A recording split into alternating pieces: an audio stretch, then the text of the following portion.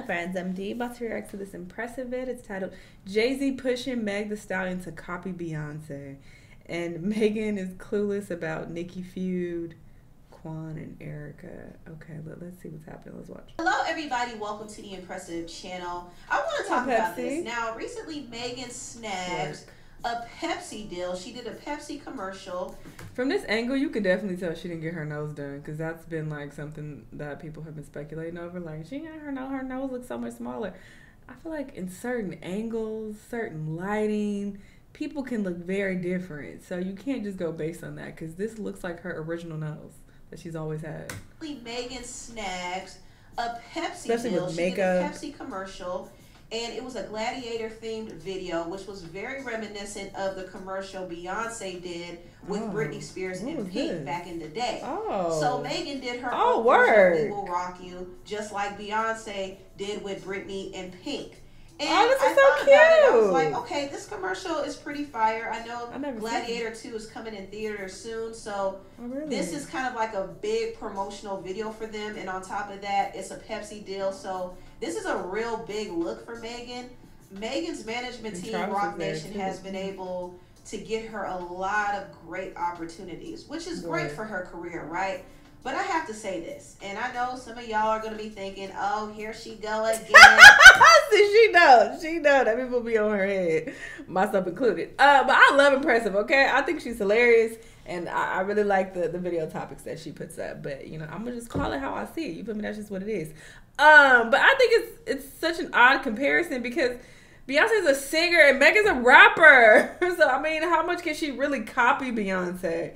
And they look very different. They're just in two completely different lanes. So I don't think there's a lot of copying that can effectively take place. But let's hear what she has to say. She always gotta criticize Megan. Why can't she just be happy for her? I know what y'all gonna say, and you're free to complain about it in the comment section. I welcome it, okay? Yes, but I kind of feel like Megan is trying to emulate or capture the essence of a Beyonce. Essentially, she's trying to be like her. And I feel like Jay-Z and his Rock Nation partner, Desiree Perez, are trying to prop her up as the hip-hop Beyonce. They want to push her into that caliber. They want her to be their mini B.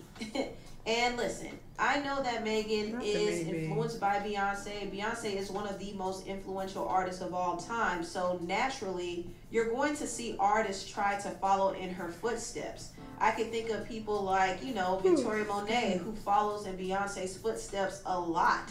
That was a tribute, wasn't it? Nothing is wrong with that, but it is a little interesting to me that Beyonce's husband and his business partner, Desiree, are setting Megan up to follow Beyonce's career moves. And I get it. She generates money. They're investing in her. And the more they elevate her, the more money she's going to bring them.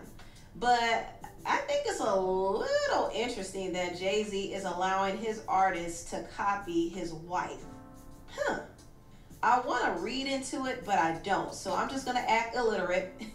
But initially, I feel like Rock Nation wanted Megan to be like another Nicki Minaj or a Cardi B in terms of popularity. But now they're like, okay, let's use this angle. Let's use the Beyonce angle. Let's position her as like the Beyonce of hip-hop. That's what I'm getting from their whole strategy. And to be honest, I don't know how I feel about that. I think Megan has her own unique style, her own sound. I loved her hair I like how creative she is with her visuals. She does do different things like incorporate anime into her brand, and also she's kind of expanding her brand to the Asian market as well, which I think is very, very smart, very lucrative. So Megan absolutely has her own identity outside of Beyonce. So I don't really know how I feel about her trying to emulate her brand. But I think at this point, her team wants her to be associated with Beyonce. I think they want her to follow Beyonce's footsteps. They want her to be their own little mini rap Beyonce. And when I see her perform, she reminds me of Beyonce. In fact, this year she performed at the BET Awards, and her performance reminded me of the performance that Beyonce did at the VMAs one year. It was like the exact same setup, and I was just like, wow, this is interesting, right? Also, she performed for the presidential hopeful Kamala Harris at her rally, and her performance was reminiscent of the performance that Beyonce gave for Hillary Clinton. In fact, she used some of the same dancers, The dancers were wearing similar outfits, and I thought, okay. Wait. This evidence is a bit compelling. That's interesting. But I mean, I still feel like this is such an odd person to copy. The hip hop Beyonce, like what? I just feel like that doesn't make a lot of sense. Oh, you see her do but this maybe, Gladiator commercial, which is clearly Beyonce inspired, and I'm just like, maybe. That's also interesting as well. I mean, same label, same ideas. They're like, hey, this work would be, let's try with Meg, another artist that we're trying to uplift. So, I mean, it's very possible. I'm not saying it isn't. Like, her husband and his business partner are trying to create another her. Now, we know that Megan could never replace Beyonce or be on her level, but Megan is talented in her own right, and she is kind of moving up the ranks in hip-hop. Like, at this point, I think she has surpassed Cardi B, and it's obvious that her team is trying to get her to compete with and try to one-up Nicki Minaj. And to me, I do think this is kind of an underlying reason why Nicki and Megan are beefing. You know, recently Megan did an interview with Billboard, and she said she don't know what the issue is with Nicki. But to be honest, I think she knows what the issue is. She don't know. I don't even know what could be reconciled because I just they don't know what the problem is. What the issue is with Nicki. But to be honest, I think she knows what the issue is. I think she's aware that her team has done some shady stuff behind the scenes to get under Nicki's skin.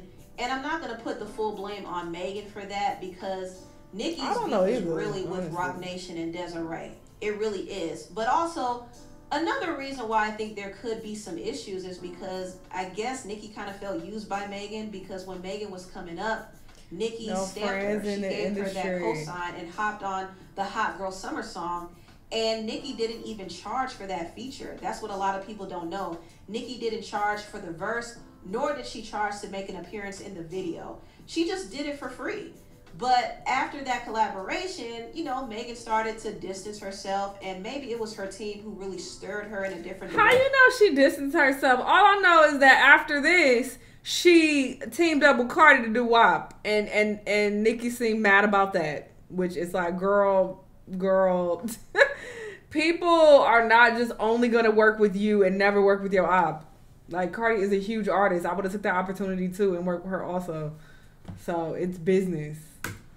But she did eventually collaborate with Nicki's nemesis Cardi B for WAP, and that of course probably created more tension. And also people forget that Nicki and Megan had been taking subliminal shots at each other for over 2 years now. So this beef didn't just come out of nowhere. But I think when Megan took a shot at Nicki in her song Hiss, that's when we started to see that there was an issue. And Nicki did spiral out of control, and people were like, what is going on with her? But it was a buildup of a lot of things. But in my opinion, I think Roc Nation played a role in this feud. They're the chess players, and they're using Megan as their pawn. Now, moving on, I saw a comment asking if I was going to talk about Halle Bailey's latest single and video. I meant to talk about it earlier, but I couldn't get anything out last week. But since we're here, I want to talk about Halle's new song, Because I Love You. I love this song. I also love this video. I love how in the beginning. Listen, one thing about Impressive, when it comes to Chloe and Halle, she love everything. Everything amazing. Everything gonna, hit #1 on Billboard.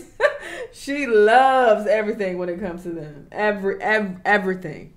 Themes. So sweet and unassuming. You look at her like she's just a girl in love, but come to find out she is crazy. She's obsessive, she's jealous, and it doesn't matter what her guy tries to do, he can never escape her. Even if he tries to creep around with another girl, he's gonna always see Halle. And I thought that was hilarious. I love the theatrics. And I thought it was also funny that Halle said this was based off of a true story. So I think maybe she does get a little bit stalkerish when it comes to her boyfriend, DDG. So DDG better watch out. How did you come up with the concept for the video? Well, I don't want to spill too much about it, but it is based off of my real life events. I feel like this whole period of my life, I'm in a new transitional phase of just... Okay, we're back. But But like I was saying before, this song is very near and dear to my heart. It's based off of true events. We already saw and this part. yeah, I hope that you guys like it. I do like the song. I do. Even if it makes Halle look a little crazy, I like it a lot. And I've liked a lot of the music that Halle has released so Girl, far. not a lot, everything. I'm really looking forward to her upcoming album, honestly. I think it's going to be really good. So I'm here for it. Now, I want to get into this topic. It's really sad, but the Atlanta rapper Rich Homie Quan passed away at the age of 34 years old. Rich Homie Quan is known for my mouth dropped when I opened my phone and saw this. And Walk Through. I mean, he had quite a few big hits back in the day. And I do remember he had this song with Mariah Carey called Thirsty. Oh my gosh, I wanted that song to be a single so bad. I love that song. But yeah, Rich Homie Quan's passing is very sad, and it's really sad to see all these rappers just dying. I mean, either they die from violence or an overdose. I mean, it's just really, really, really unfortunate. And I do believe he passed away from an overdose. He did open up about his struggles with addiction. In fact, he was addicted to Molly, and he used it like every day. But he claimed that he kicked his habit. However, it seemed like he was still struggling with his addiction. So I don't know, the situation is really sad, and I send my condolences to his family. I know this has to be painful, especially for his girlfriend Amber Williams, because she actually discovered him dead on the couch. She took their son out to school and she came back and she thought he was sleeping, but the whole time, you know, he was out. So that had to be really, really traumatic for her, for sure. Now, I hate to talk about this mess, but since we're here, the rapper Erica Banks made it public that she was actually in a relationship with Rich Homie Quan too. And some people are speculating that maybe she was his side chick. Well, this is not even speculation. The rapper Akbar V kind of put it out there that she was his sneaky link. So yeah, she was his side. The rapper. Every time somebody loses their life, here comes the sneaky links posting pics and videos. That man ain't even in the ground yet. Certain people keep you a secret for a reason, and sometimes you should stay a secret, because here come all the unwanted hate. For Akbar V kind of put it out there that she was his sneaky. I understand you might be hurt, but baby girl, delete those pics and videos out of respect for his family. You was a secret, and not saying what y'all shared was fake, but certain stuff should remain a secret, because here comes all the unwanted hate towards you that you didn't even know existed. Think before you do stuff, little one. Yeah, that's very tacky. Link. So yeah, she was his side chick, but this is what she said. All you wanted was to find happiness again. I always saw it in your face and heard it in your voice, but you had so much left to do. The album, the tour, your birthday. I'm just glad we were able to enjoy such peaceful and memorable moments while you were here, man. Such a sweetheart. Rest in paradise, Quan. And she posted some clips of her and Quan being affectionate with each other and FaceTiming each other. And she even shared this message that he sent her saying, confession, I'd like you for a minute, but who wants to get rejected? Then I saw you talking to an N, but in my head, you've been mine. None of them N's deserve you.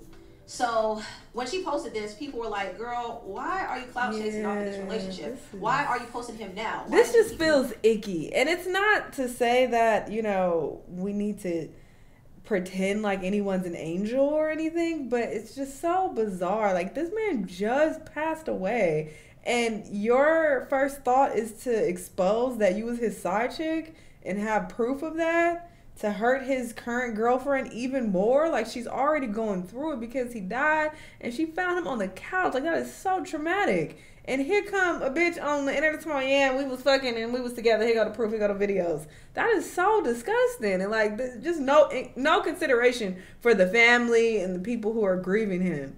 So yeah, that's such a wild thing to do. Like, who does that? When he was alive. Well, the truth of the matter is she kept him a secret because he was already in a relationship with another woman.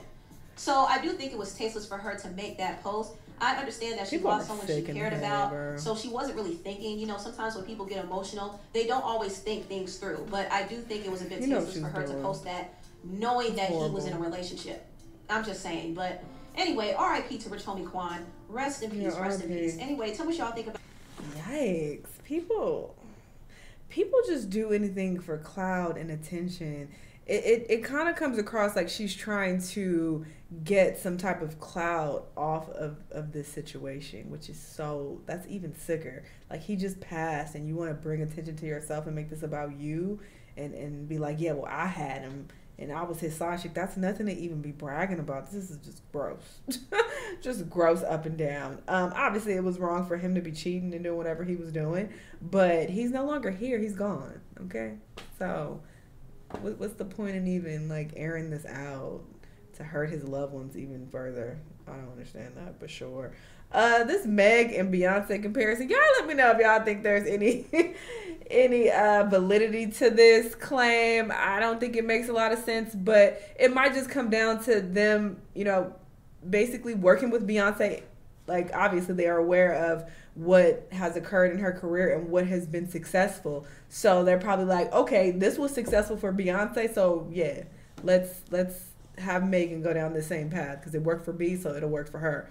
Not necessarily like, oh, let's have her copy Beyonce's image and do everything like her, but it's like, this shit worked over here. So, you know, we got these same relationships with Pepsi or whatever the fuck, or we can, you know, make this shit work for you, you know? So I think it might be more so that, but who knows? Y'all let me know what y'all think. Let me know what other videos you want to watch, and I'll see you on the next one. Bye!